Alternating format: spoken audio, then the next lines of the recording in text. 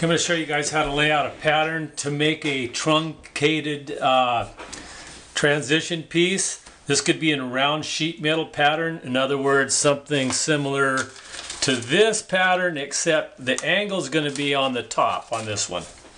So first thing I've done is just drawn a side view of the piece I want to do. Again, the bottom is round, the top is round, except the top has an angled piece on it. So first thing I'm going to do is extend these lines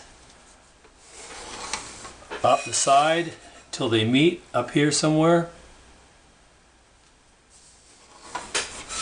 That's going to be my center. I have my center down here. In this case, this is 6 inches. Again, if you can see this, see what I'm doing here. This paper I'm drawing on has fade out lines, very light blue lines here. Okay, that helps me just keep everything square, perpendicular, without having to use something like this where I'm constantly sliding this around. So very handy for using that. So first thing I'm going to do is take my trusty compass, draw a line around here like so.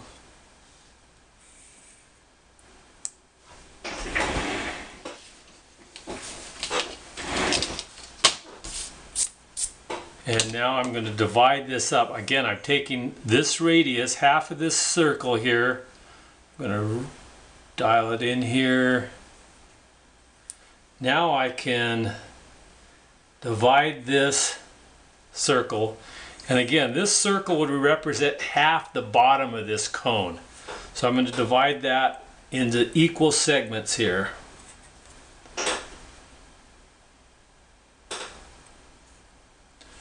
Okay, from here I'm going to use my trusty pencil.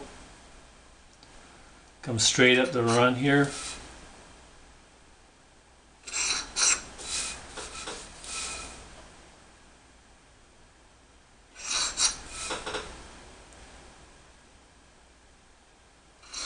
I'm also going to give these points all names. Here's a number 1, 2, 3, 4, 5, 6, and 7. Okay, from here, I'm going to take each one of these points all the way up to this point here.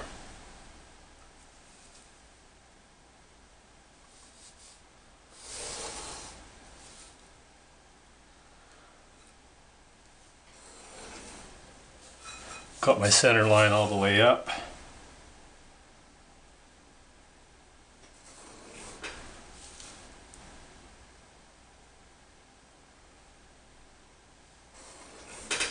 I'm going to transfer these lines, these numbers up here. So my 1 point will be here, my 2 will be up here, my 3 here, 4, 5, 6, and 7.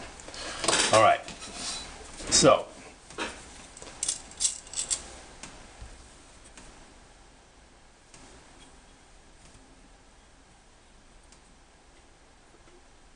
I'm going to take an arc from here, run it up here, and an arc from way down here.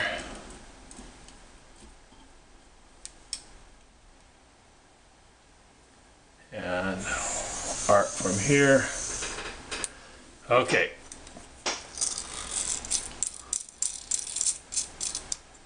Now each one of these segments is the same length in theory.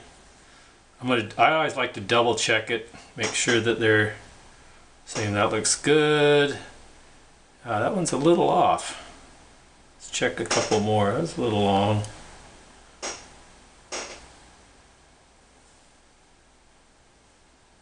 Okay, I like that. So I'm going to start with the point here. We'll call this point 1.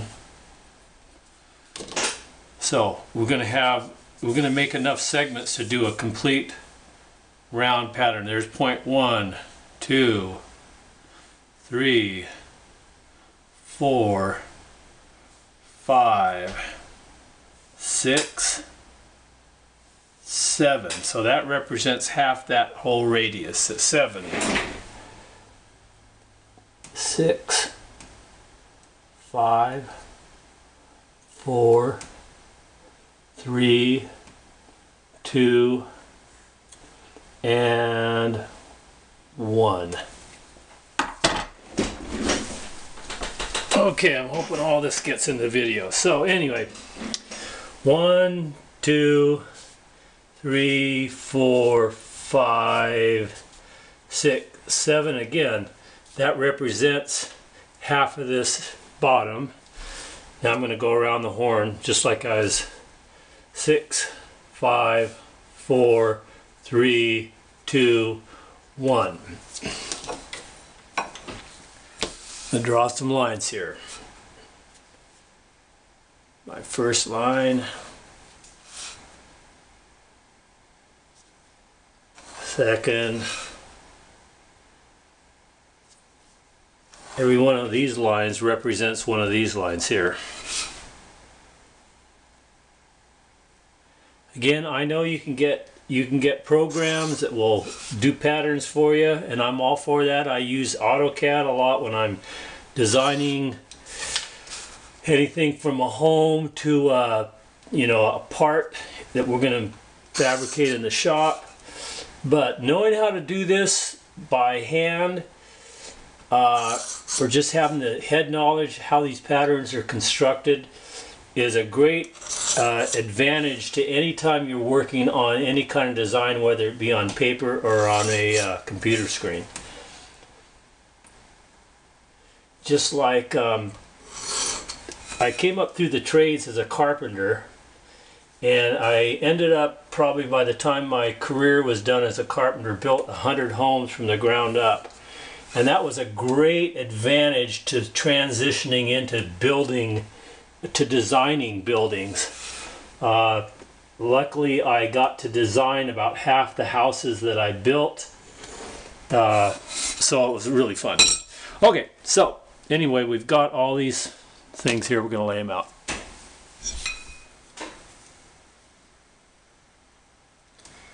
Now, taking each length here,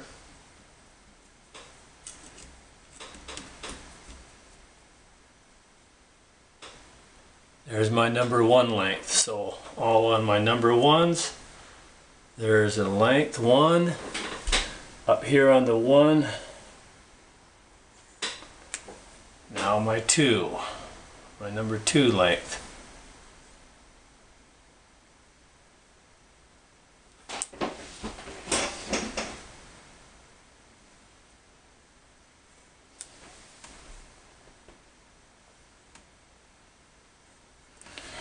Number 3 length.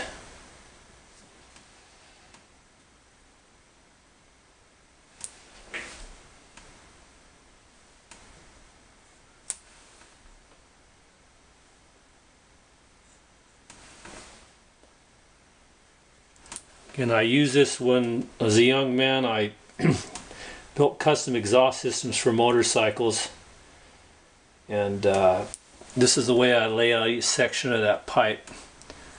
And I had to make a transition from narrow to wider openings, kind of wrap the pipe around through the frame, etc., etc. And that one should be the same length as that. See that there? Good. Okay, let's connect some lines here.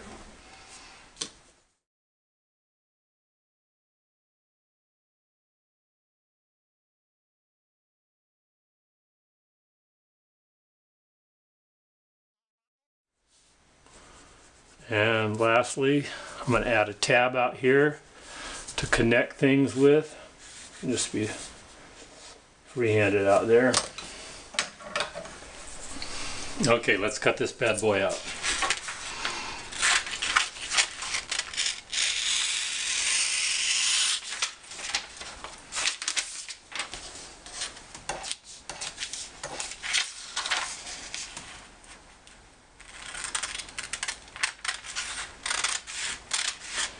Again, if you were doing this in a shop, you'd take this piece of paper.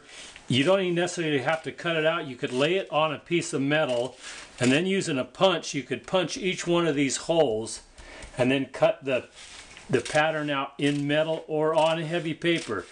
So a lot of shops will actually, if they know they're going to be using a template quite a lot, they'll make it out of metal.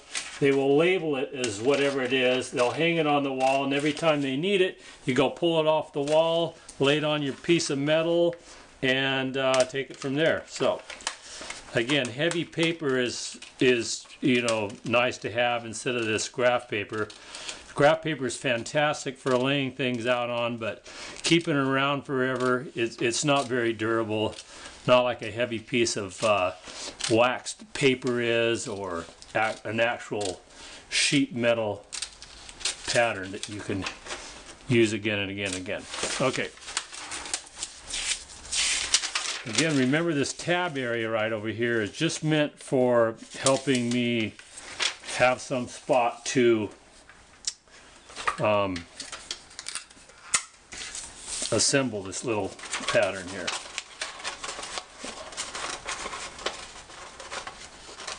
Just gonna, again, just lay this out real quickly for you, for all the viewers out there. And here we are.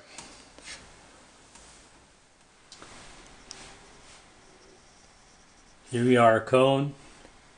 Flat bottom with actually angled head. And again, you can use this template to do pretty much any size of cone, regardless of the angle on the top, whether it's a 10 to 30, 40, 50, 60, 70 degrees.